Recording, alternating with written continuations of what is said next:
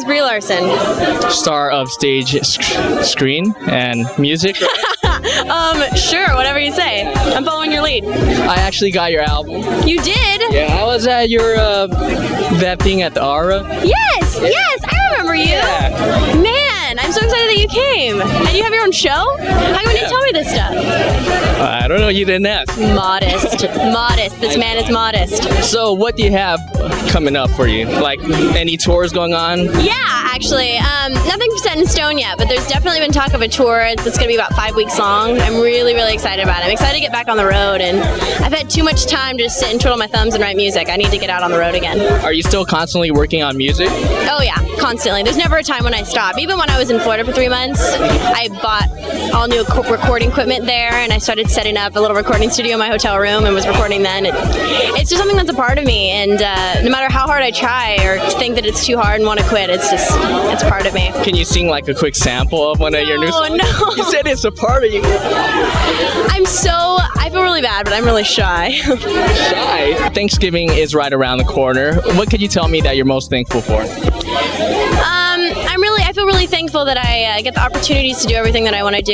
You know, I got a reality check because I got an email from this girl who was just walking home from school, and this little old lady like hit her, and now she's lost both of her legs, and she's like the same age as me. And I just found that just such a strange and compelling story, because we always, you know, we take little things for granted, and I was just complaining because there was a sweater that I wanted to buy that they didn't have in my size, and that's so shallow compared to how vast the world is. Yeah, come on now, Brie. Yeah, I know. I felt really horrible afterwards, and so I'm hoping to go visit her in the hospital, and she was really bummed out because she was supposed to, like, her first words were that she missed my concert, and it's just really, I don't know, it's really weird to me. So I definitely am just thankful to just be here and to get to do exciting things like this and to be surrounded by people who love me. All right. Being on the topic of fans, can you tell me what's the craziest thing a fan has done to you? Well, besides like freaking out, which I find really hilarious, because I don't really think about it. Like before a concert, you can always see me walking around. Like, I don't know, I don't really think about it too much. And so when people like start hyperventilating,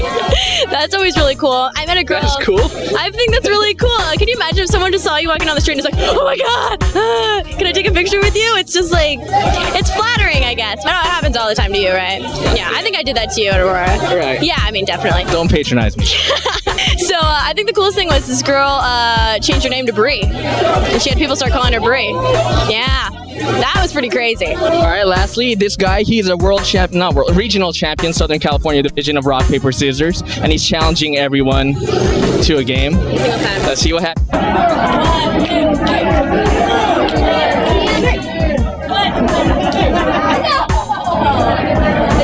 And stands undefeated. He's crazy. This man's free.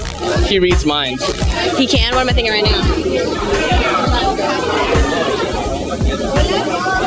He just said, well, it's no secret that you have a crush on me. Come on. I don't want to talk about this live right now. We'll talk about this later. Call me later, okay? I will. Can I get a quick picture with you? Yep. Here. Thank you very much, Brie. Thank you so much. You guys have a fantastic day. You too.